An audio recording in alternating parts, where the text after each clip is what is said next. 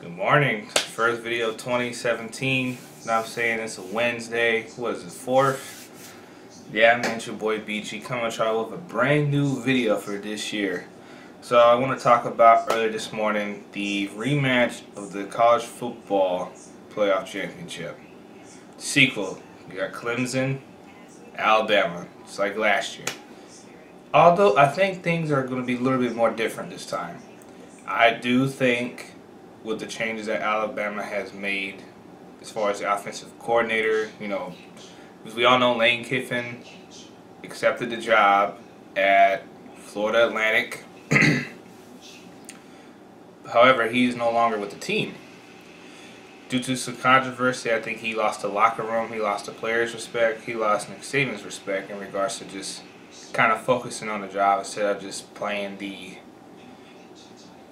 Chick-fil-A Bowl recently. And he's not with the team. He's down in Florida right now.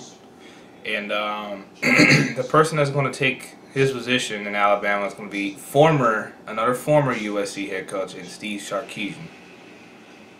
Now, if I had to guess as far as how do you really look at Sarkisian as an offensive coordinator,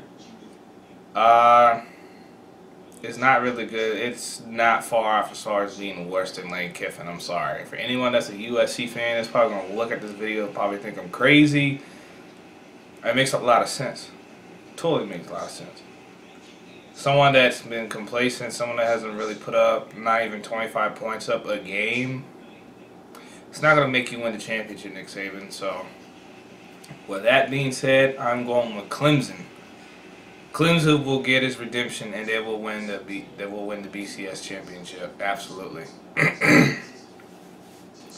I think Deshaun Watson deserves it, even though he did not win the Heisman, thanks to my boy Lamar and all that.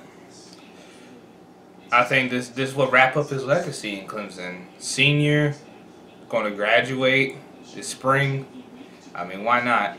And you got the option to go to the NFL if you choose to, which, me personally, I think he should go NFL right after it's over and said.